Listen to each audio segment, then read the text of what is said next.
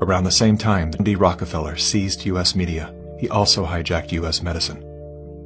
When it was discovered that drugs could be produced from petroleum, America's top oil mogul ordered his army of propagandists to invert reality accordingly. Medicines used for thousands of years were suddenly classified as alternative, while the new, petroleum-based, highly addictive, and patentable drugs were declared the gold standard.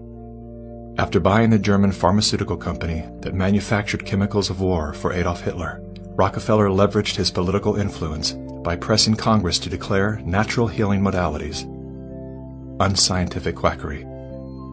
Rockefeller then took control of the American Medical Association and began offering massive grants to top medical schools under the mandate that only his approved curriculum be taught.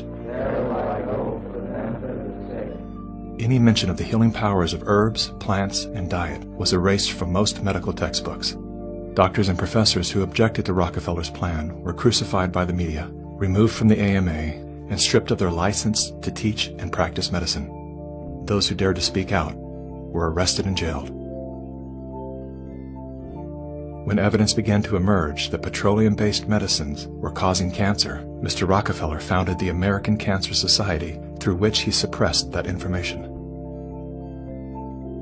John D. Rockefeller is duly credited as the founder of the pharmaceutical industry, and the reason that medical error is currently the third leading cause of death in America.